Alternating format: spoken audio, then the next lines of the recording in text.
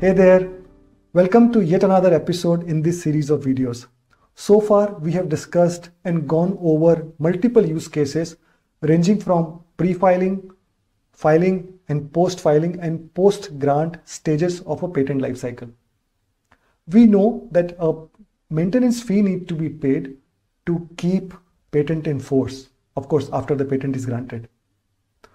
What happens when you miss paying maintenance fee for your patent for some time? There's a definite timeline that you need to follow. And if you miss that timeline, there is an extended timeline also that is provided to you for paying the maintenance fee to keep your patent in force. There is a detailed video on this channel that you should go through to understand the reason for paying the maintenance fee and what happens when you don't pay the maintenance fee. What happens to your rights when you don't pay the maintenance fee. So let's start this session with the provision of restoration and the use cases around it. To help you visualize the scenario, let's go over a use case.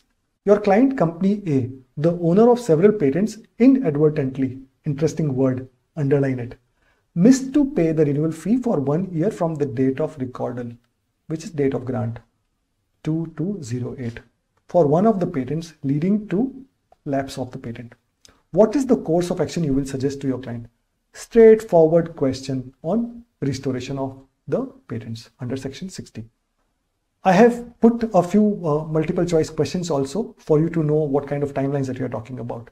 The time period for paying the renewal fee without extension as per section 142.4 after the recordal of patent is, so this is also important, this section 142.4 and whatever the answer that comes from here.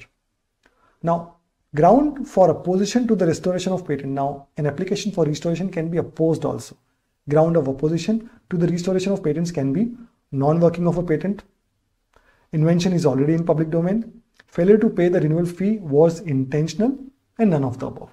So one of the ground for opposition of restoration, not opposition of patent, but opposition of restoration is failure to pay the renewal fee was intentional, right? So how do we go about decoding the question? So we need to understand the circumstances whenever a question or a scenario comes. It would be dealing with lapse of a patent. It would be dealing with I missed paying the renewal fee. What happens? So we need to understand what was the reason of lapse. Was it intentional?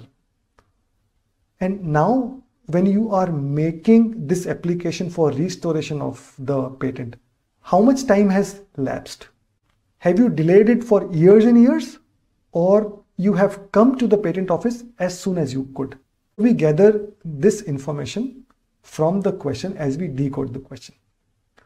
How do we attempt to answer it?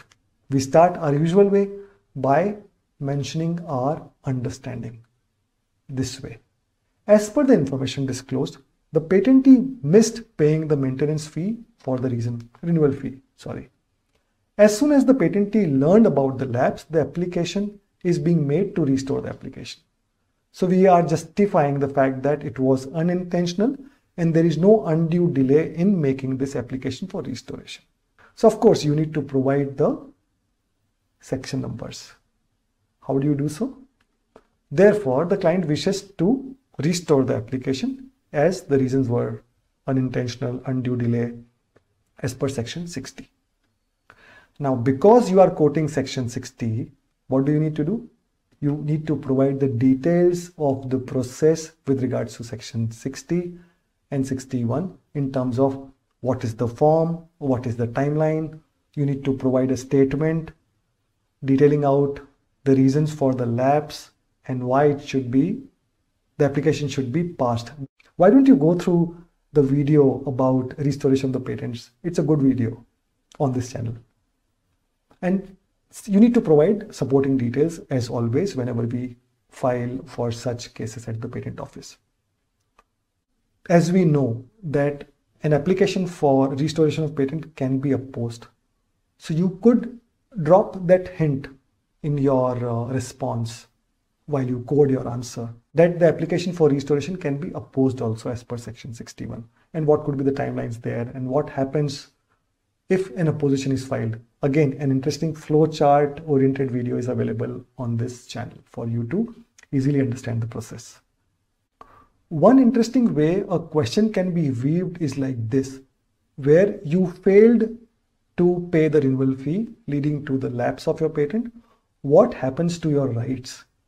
Can you still sue somebody who is availing your invention when the patent was not in force? How do you write response to that? What section numbers do you use? And how do you justify the action of the alleged infringers?